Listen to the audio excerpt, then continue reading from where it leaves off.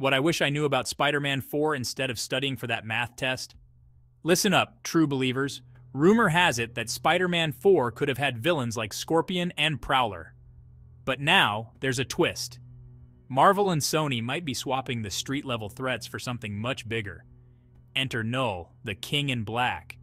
Yeah, the guy who makes Venom look like a puppy.